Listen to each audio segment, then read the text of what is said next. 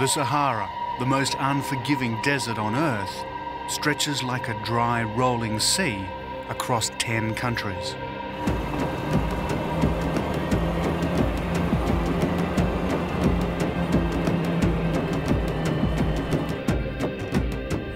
Once, though, there were no borders.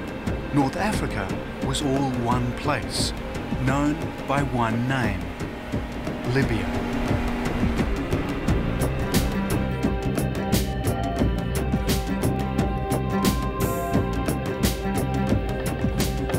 When the armies of ancient Rome entered its desert heartland, they found a place of mystery and terror. A land as unknown to them as contemporary Libya is to us. And that's why I'm here, to try and discover something of modern-day Libya, on a journey to the ends of the ancient Roman world, as I follow in the tracks of the chariots.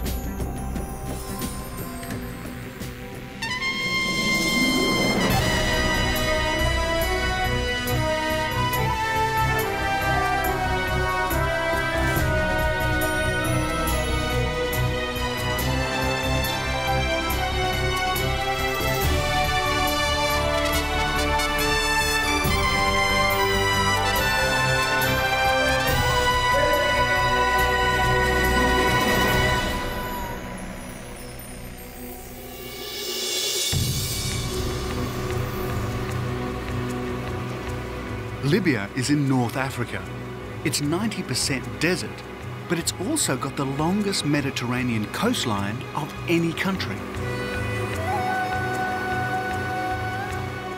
And as I arrive in this little-known country by sea, just as the Romans did more than 2,000 years ago, I realise that this is to be a journey of contrasts and surprises.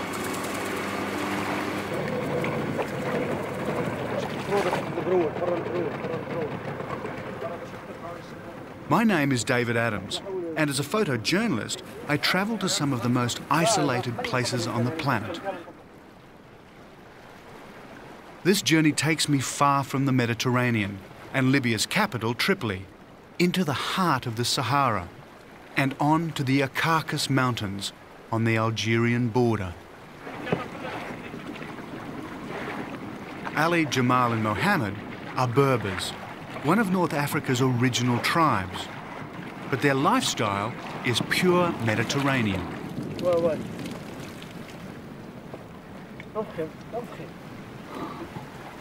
They learned to catch octopus even before they started school, like their father before them and his father. This is a particularly persistent octopus. The interesting thing about catching octopus here is it's the same way they've been doing it for thousands of years. So the Carthaginians and the Greeks and the Romans, everybody up to present-day Berbers like these guys, have been doing it the same way, because it's the best way to catch an octopus.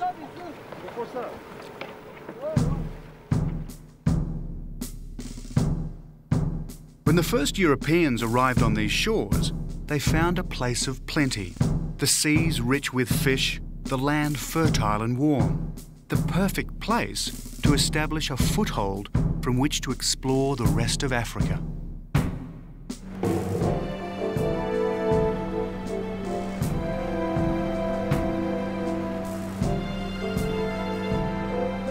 The Greeks got here first, but it was the Romans who left the most indelible mark on the country. On the shores of the Mediterranean, they built a city to rival anything in Europe: Leptis Magna. It still stands today, the best preserved Roman city in the world.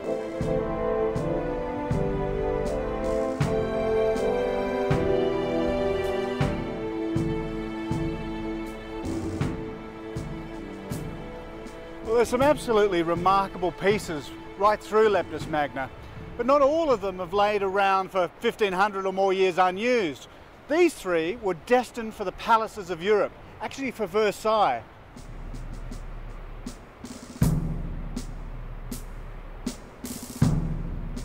Leptis remains undisturbed to this day. Wandering alone in these ruins, it's easy to imagine what life would have been like here in its heyday.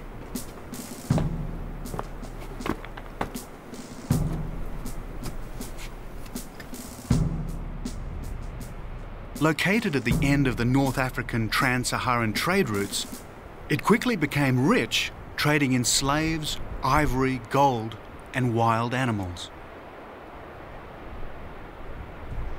And like all of the Roman Empire's cities, it had its Circus Maximus, its gladiators' arena.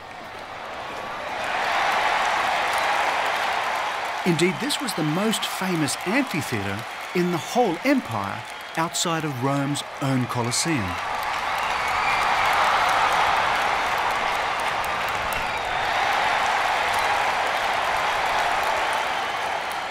Even 2,000 years after the slaughter and the hysteria, this is still a powerful place. Walking out here still evokes an unsettling feeling. Put a few stone blocks back in place, and Ridley Scott's Oscar-winning Gladiator could easily have been filmed here.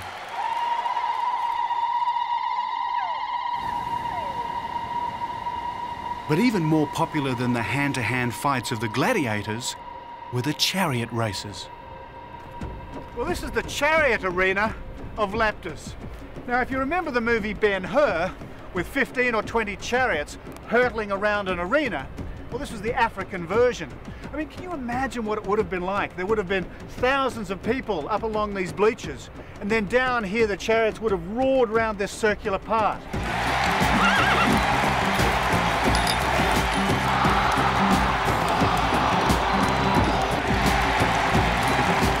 But the chariot provided more than just entertainment. It was a war machine. The vehicle in which the Romans headed south to conquer Africa.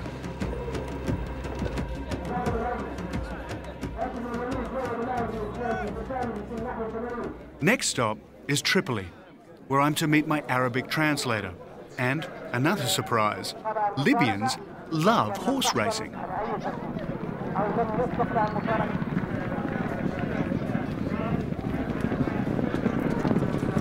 Horse racing is a time-honoured tradition in Libya. For all I know, these horses may be able to trace their bloodlines back to those that pulled the chariots. Libyans may love the races, but they never lose their shirt. In Libya, there's no betting. These guys are Islamic, and Quranic law forbids gambling. They come here purely for the sport.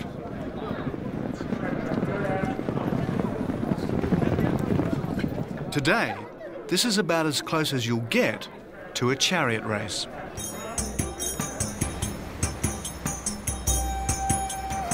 After a short stop at the track, I make it into the heart of the city. I'm not really sure what I expected to find in Tripoli, but it wasn't this, a vibrant, modern city. Libya is regarded by many as a rogue nation. It's up there with Afghanistan and Iraq, a haven for terrorists and Islamic extremists. Surely the architect of the Libyan revolution, Muammar Gaddafi, rules over a backward and medieval world. Well, another surprise, it isn't.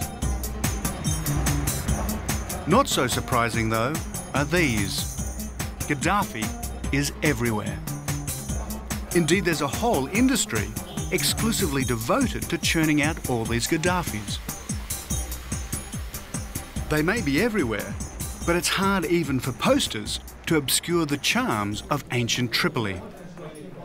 Just a few short steps from the modern city lies the old town. The street plan unchanged since the days of the charioteers.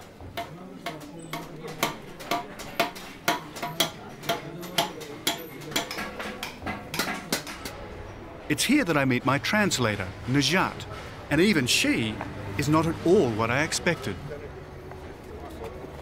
Najat is the female face of modern Muslim Libya. She's educated, wears no veil, and is free to meet me alone.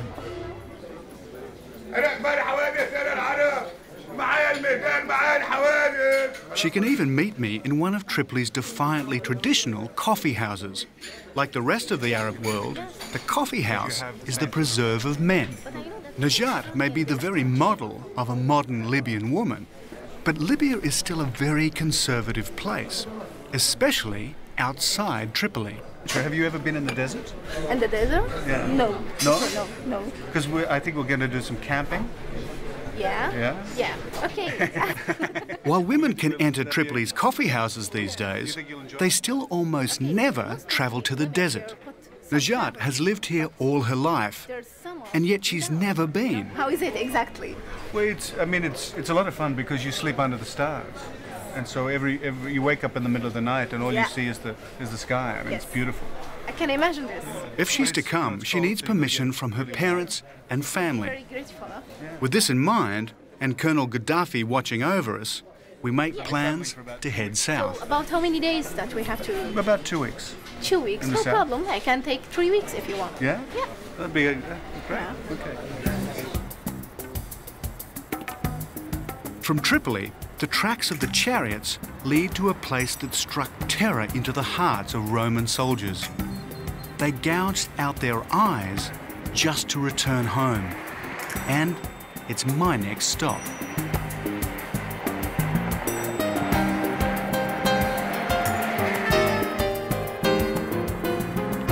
Today, the road out of Tripoli is a good one. 100 miles out of most other African capitals, and you'd be driving on dirt tracks.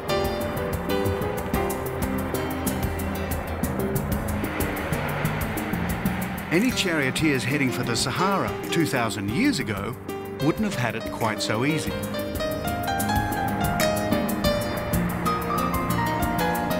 The next leg of my journey takes me from Libya's fertile Mediterranean coast to the town of Ghadames on the edge of the Sahara.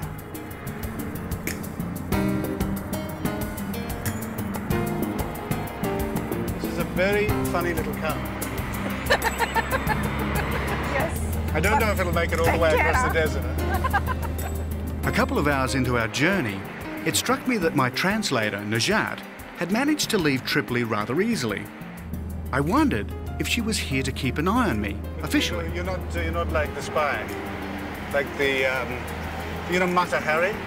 Yeah. Like Mata Hari? Yes. Yes? It's good. I've always wanted to travel with a famous spy. I'm still not sure if Najat's here to keep an eye on things, but this guy definitely is. Hi, Naji. He's the reason Najat could leave town so easily. Yeah. His name's Naji, and he's Najat's brother. Hello, how are you? Good. And he's to be her chaperone for the rest of our journey. Her family gave her permission to accompany me, only on the understanding that he would come too.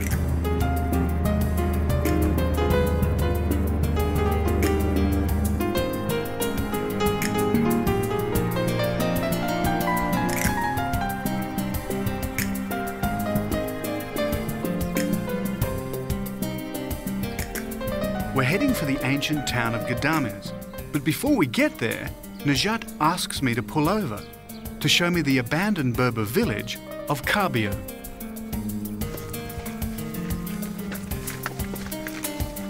It's like a catacomb.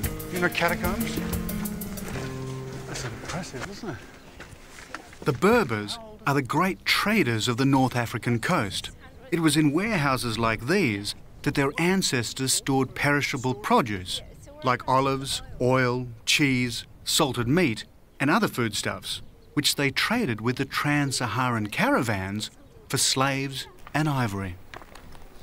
In this underground maze, conditions remain a constant, comfortable 18 degrees centigrade, 64 degrees Fahrenheit. You could see all the, with the vases that kept the oil.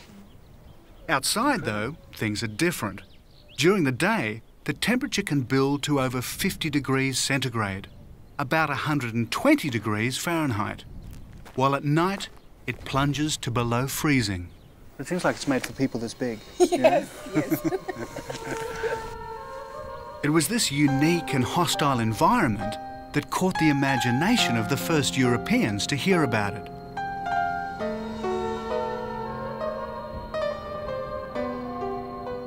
Writing 200 years before the Romans arrived, the Greek historian Herodotus gives us the first recorded glimpse of this ancient land. From Thebes to the Pillars of Hercules lies a waterless desert. Here live the Garamantes.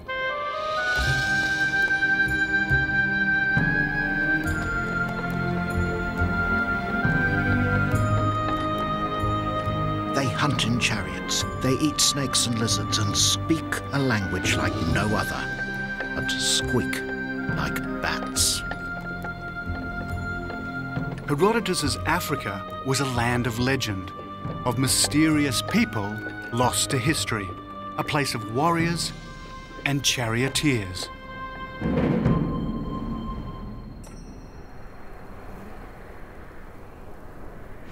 It's a very nice view.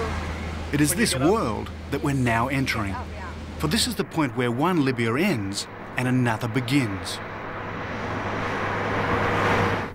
The fertile north is behind us, and before us, the vast, barren interior. This is Ghadames, and it doesn't take me long to realize that it's a far more conventional Islamic town than Tripoli. The reason I wanted to come here is because Ghadames was the most southerly outpost of the Roman Empire. 2,000 years ago, this was the ends of the earth.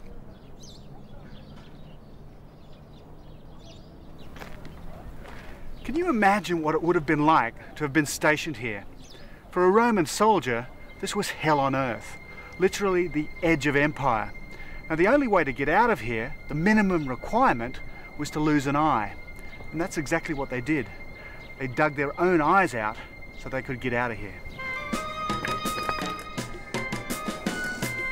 When I first planned on coming to Libya, this was to be my ultimate destination. It was to be a journey to the ends of the Roman Empire.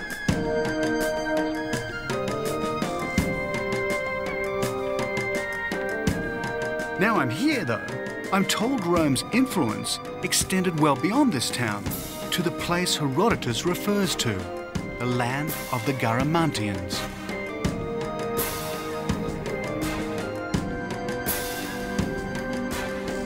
A few hundred miles further south, there's a city buried in the sand, a desert Atlantis that proves that the chariot went further than history records.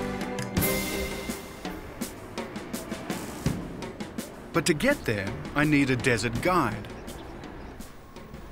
Naji knows of one, so he sets off to try and track him down, leaving Najat and I to explore the old city. Like Carbeo, Ghadames was built to cope with the environment. Every wall, alcove and opening carefully designed for climate control. When temperatures outside swelter, it's cool down here. Though few live here anymore. They've moved to the neighbouring new city, with its modern amenities and the lure of satellite TV. Most, though, keep their old homes as retreats from the heat in the summer.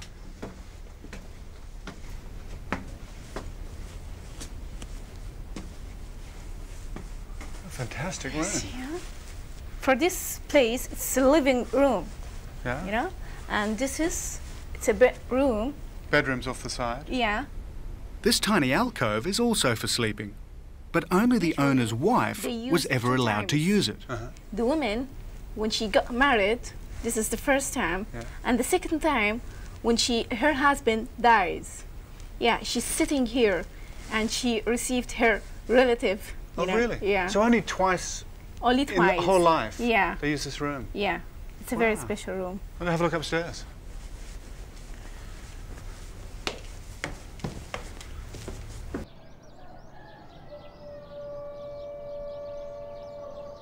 The roof is also a no-go zone for men. This was where the women of Ghadames spent much of their time. No, could you stop here? Because here it's only for women. Really? Yeah. The men, they cannot come here. It's where they raised their Yeah. children and did their daily chores. safely hidden from the prying eyes of men. This place, usually, the women, they meet each other here, spending nice time here in the afternoon, sitting, talking, laughing. So they could travel from each roof to... Yes, without they having meet to go each down. other here. Wow. Yeah, A whole different world. yeah. From up here, they look down on a world dominated by men. And this is something they would have seen many times. It's an event peculiar to Ghadames. An ancient order of monks is gathering, as they've done every Islamic holiday for centuries, to celebrate the life of the Prophet. They're Sufi mystics. By chanting phrases from the Quran over and over, they hope to communicate directly with the Prophet and bring good fortune to the community.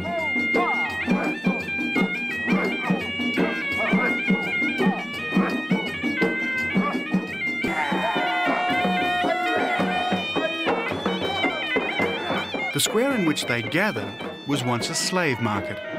Many of the slaves that made Leptis Magna and Rome's other African cities rich came from Ghadames. Most sold right here in this square.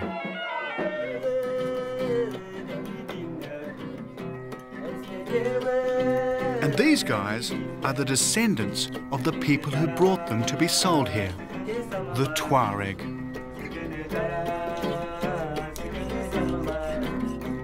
These nomads controlled the North African slave trade right up until the end of the 19th century. And if their music sounds familiar, there's a reason. The blues weren't born in Mississippi, they were born in Africa and taken to America by slaves the Tuareg sold. The Tuareg may no longer deal in slaves, but they're as fiercely independent as ever. Now, as in Roman times, anyone who travels further south than Ghadames has to enter their territory on their terms. The next leg of our journey, across the uncharted wasteland the Tuareg call home, starts tomorrow. But not before we witness a meeting of these fearsome warrior clans.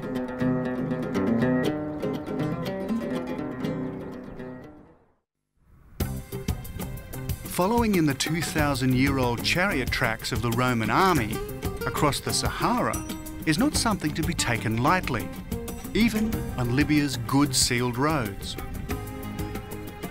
The next leg of our journey takes us from Ghadames in northwestern Libya to the oasis of Gabron on our way to the Caucasus Mountains. This is the land of Africa's last nomadic warriors, the Tuareg, and we're on the way to a wedding. I've read that women in Libya get married quite late, during their 30s and sometimes in their 40s. Why is that? Yeah, you know, the problem here, because the wedding, it costs too much money, you know. Really? Yes. So what about you? Do you have a boyfriend? I had an engagement before, but now we finished. But sometimes you feel that you cannot live with someone like this. Yeah. Yeah. Yeah. Oh, well, that happens. That happens in the West too. Yeah. I'm still unmarried, you know. And, Really? yeah. So I too. I travel too much, but it's the same. You've got to find the right person. Yes. You're right. Yeah.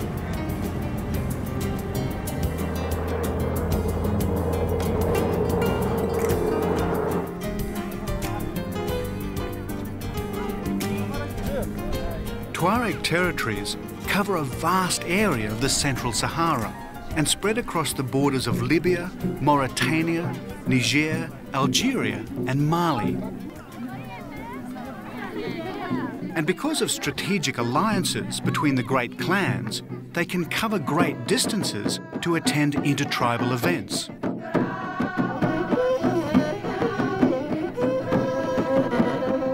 On the outskirts of Ghadames, we've been invited to attend one such meeting of the clans at a wedding.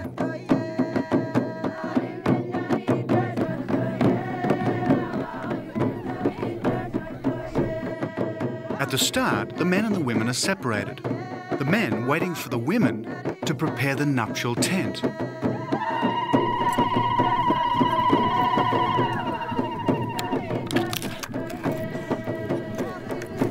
Dressed in indigo robes, the groom patiently waits, betraying no wedding day butterflies or doubts. Do you know which one is the bride? I think the white one. In the white? Yeah. Kind of the purpley Yeah. white. Okay. It's very hard to tell. As the tent is built, we watch from a respectful distance. It's both unusual and a great honour to be allowed to witness such a ceremony. The groom and his entourage are the first to slowly make their way to the tent, singing prayers for the blessing of the union. Next comes the bride. Hidden from sight under her wedding robes, it may look like she's entering the union as the subjugated partner, but that's far from the truth. Despite the almost legendary warrior reputation of Tuareg men, Tuareg society is matrilineal. Women own the family tents. Only women are allowed to learn and write the Tuareg language, and all hereditary rights are passed to the firstborn daughter.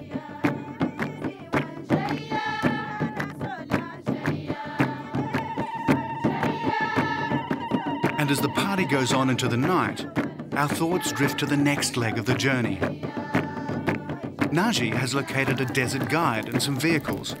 Our next stop is Garama, Libya's desert Atlantis.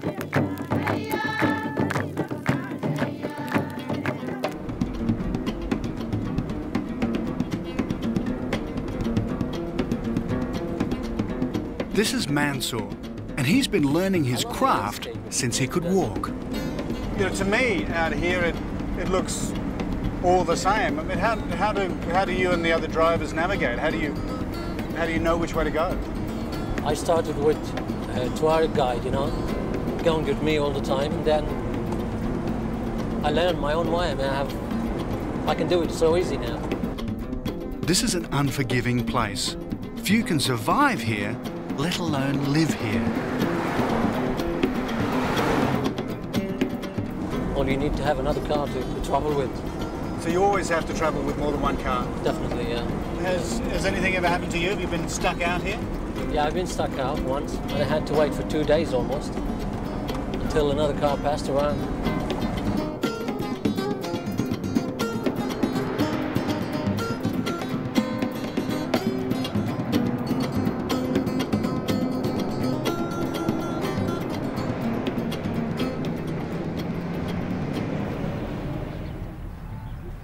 "200 miles deeper into the desert, at the oasis of Saba, is one of the largest camel markets in North Africa. At any one time, there are upwards of 25,000 camels here, most of them from Sudan. Traditionally, this market supplied the beasts of burden for the great camel caravans that crisscrossed the Sahara. Today, though, most of these animals will be sold for meat. About 3 months. We've stopped here to replenish supplies, and not surprisingly, Najat quickly becomes something of a curiosity. Muhammad Ali's been buying and selling camels here since he was a boy.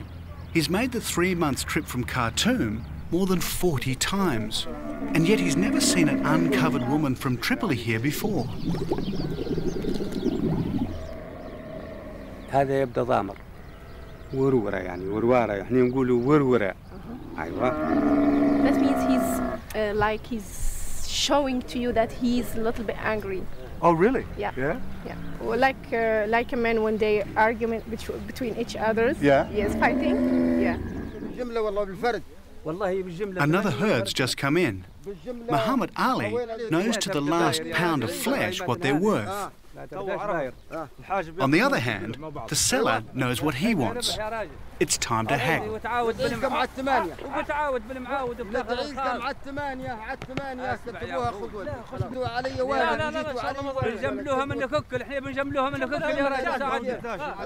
they say? There's some argument between each other, and this one he said that he's the part of the king of the camels, and this one is the part of the rubbish of this camel. Yeah, they try to. So one says it's very good and the other Yes, says the very other one bad. says it's very bad, and this is the part of their job. You know, they are very exciting inside of that. Well, I think it's a part of Africa, you know, the bargain and the deal and loving to argue and haggle, you know. Yeah. Because they're all absolutely enjoying themselves. And they are very happy now.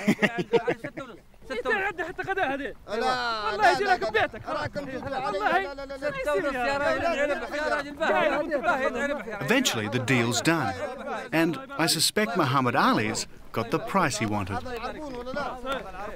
It's a timeless scene, and one that could easily have been witnessed by any charioteers that came this way in Roman times.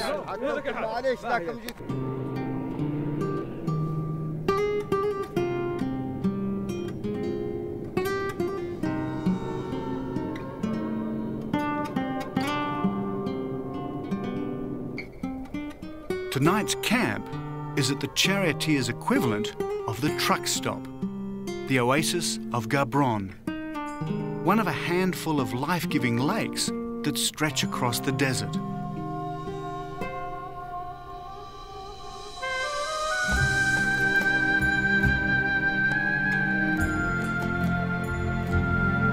These oases were most likely what made it possible for chariots to cross this harsh and hostile world.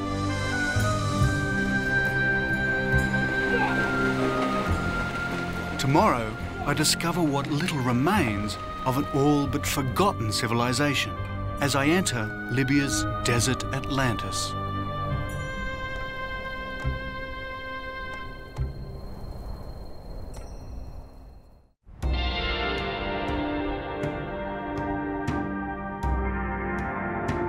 Waking up in the idyllic oasis of Gabron, you'd be forgiven for thinking you were in some earthly paradise, rather than deep in the Libyan Sahara.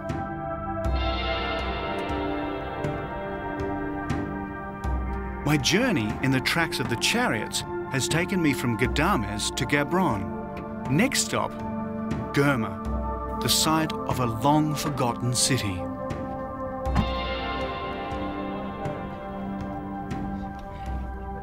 My translator, Najat, is experiencing camping in the desert for the first time. Good morning. Good morning. Some tea for you. Thank you. Every morning you look like you just walked out of a beauty salon, and I'm all beard and, you know. Isn't it? Yeah.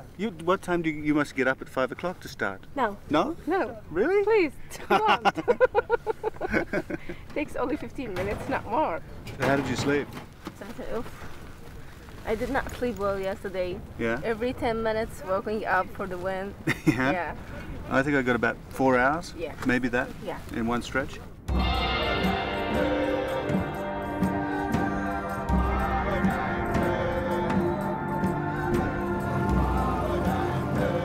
In these modern-day four-wheel drive chariots, with wide, slightly deflated tyres and powerful engines, great distances can be covered quickly in relative comfort.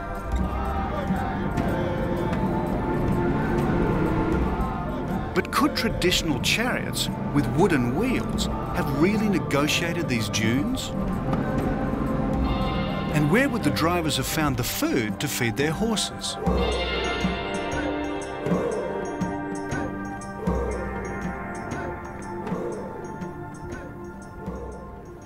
What's likely is that for much of the time they didn't have to travel across the dunes because they could travel down these. They're called wadis. This is the Wadi al-Hayat, which actually means the Valley of Life. Wadis are hard-packed valleys, which could possibly have supported the chariots and their crude wheels. More important, perhaps, is the fact that this valley once ran through the centre of an empire that spread across 70,000 square miles of desert. Now, for 3,000 years, people have been living in these, and not just nomads, but actual cities. This was a real civilization right in the middle of the Sahara.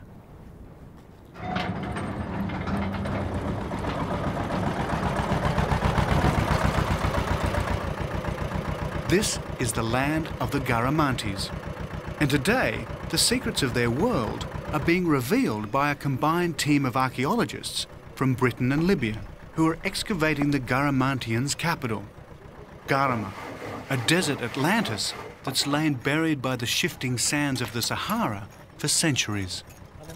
Team leader is Professor David Mattingly from Leicester University in England. And we're now stepping into a Garamantian house. This is a domestic space with very particular Garamantian features. Here we've got a Garamantian hearth. Ancient texts describe the Garamantians as a backward, barbaric and nomadic people. Professor Mattingly and his colleagues are now proving those texts to be wrong. That's really a common stereotype that we have of Saharan peoples, and we share this with the Greek and Roman writers, that we imagine people as being essentially nomadic. But you know, we're here in the heart of an oasis, and an oasis is all about sedentary living, agriculture. At their peak, the Garamantians made the desert bloom. They built a 3,000-mile network of irrigation canals linked to underground aquifers. Not really the sort of thing barbaric and nomadic people usually get up to. This is the bit of ancient Garama that really catches the imagination, I think. We've been looking at those domestic structures, and they clearly give the lie to the view that these people are nomadic. But this is a temple. It built in a Mediterranean style, and it clearly influenced by the architecture of Rome. There are columns standing along here. We've got fragments of the capitals and the bases and so on. But it's one of the sequence of big public buildings that exists in this part of the ancient site that really made this a metropolis. So was this the real end of the Roman world? Was this as far as the chariots really got? So with the metallurgy and the different artisans they had, they would have had the technology to make chariots and weapons of war. And to maintain them and to use them, yes.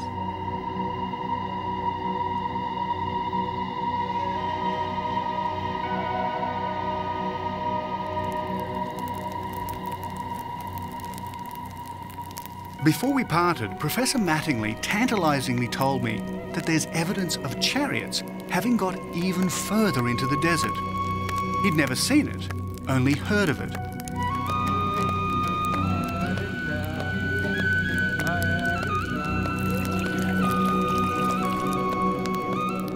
But it's out there somewhere, in the mountains that separate Libya from Algeria.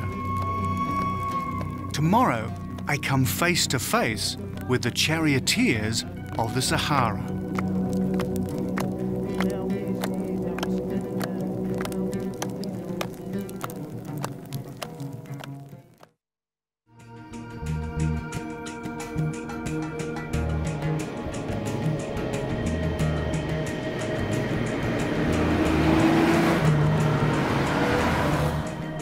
The Sahara in southern Libya is actually a collection of deserts. Everything from immense seas of sand and stony wastes to rugged mountains. We're following in the tracks of the chariots, heading towards the most spectacular mountain range in the entire Sahara, the Caucasus.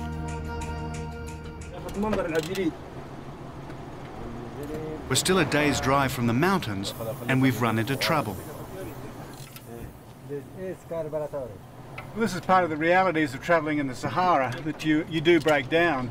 We've been spluttering along for the last half hour. But what you find when you're travelling with these guys is that anything can be fixed, and usually in about 20 minutes, half an hour. If it was me, it'd be 3 or 4 days trying to get something replaced, but they carry everything and can strip an engine apart totally.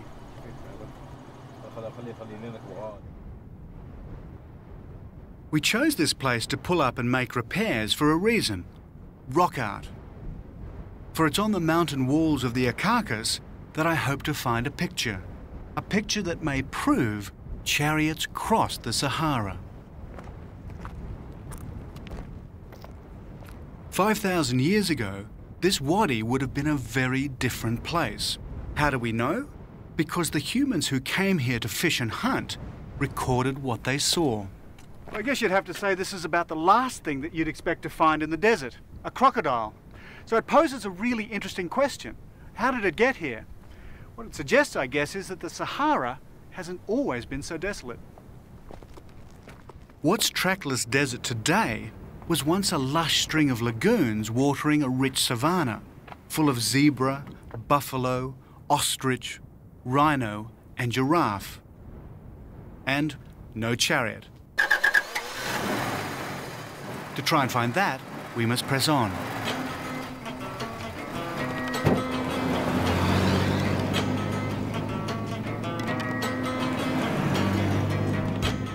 Back on the road, and we finally enter what can only be described as the Monument Valley of Libya.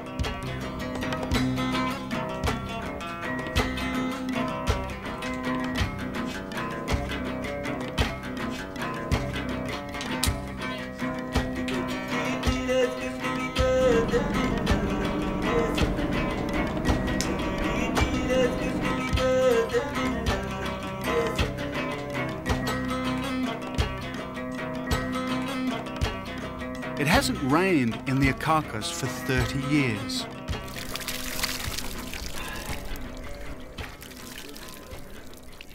This is the reality of the Sahara today. Deep boreholes. 20 years ago, there were oases all over here and a lot more people lived here. But the Sahara is drying up. The water table has been steadily dropping for centuries. Now there's only one well in this entire region. Not surprisingly, very few people remain. Ali Akbar and his family have stayed on though. Each day they make the 15-kilometre trip to this well. He's watched as his neighbours and friends have all literally left for greener pastures.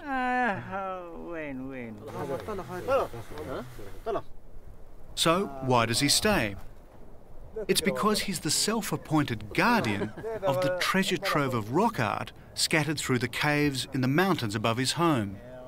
Maybe this is where I can find my chariot. Mansour, could you ask him, I know that he is a guardian of the caves and the drawings. One, would he allow us to look for it, and does he know of any drawings like that? عليها فرس ولا زوز ومعهم كروسة يجبدوا فيها. تعرف شو ما هو كان؟ ها؟ خليها تقول لحد كان وريناه للجماعة يفسدوهم ما جاء على شيء خلاص. He says there are a lot actually of painting and engraving on the top of the mountains, but he doesn't want to show them because they might ruin them, you know. So does he show them to anybody? No, he doesn't actually. He doesn't show it to anybody. Except if somebody is official coming from the government, he would do that. Yeah. Otherwise, he wouldn't. Well, I mean, that's good because that will preserve them. Oh, yeah, definitely, you know? yeah. As far as a chariot goes, there's one you know about. Is he happy for us to go and look for that, do you think? تعرف في رسمة هنا فيها كروسة اللي قلت لك عليها لكن مش معروفات. اللي معروفات لا وين. Yeah, he says those are around here and everybody can see it. He doesn't have any problem, but the others no.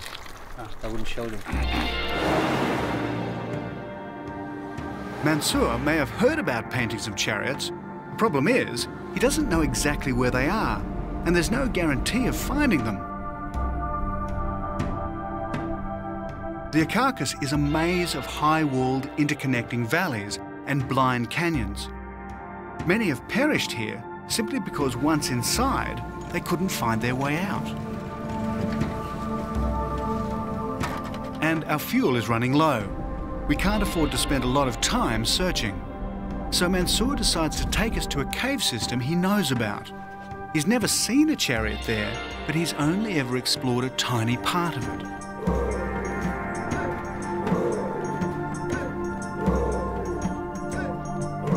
Once, this cave in the valley it sits above would have supported a small community.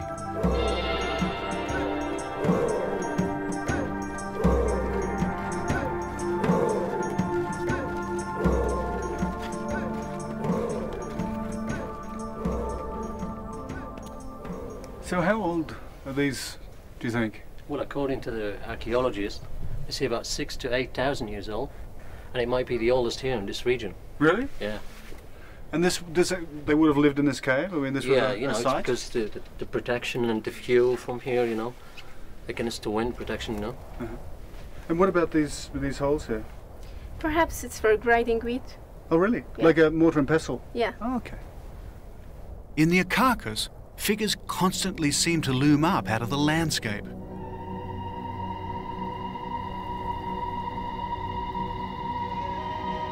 Echoes of the people who once called this place home.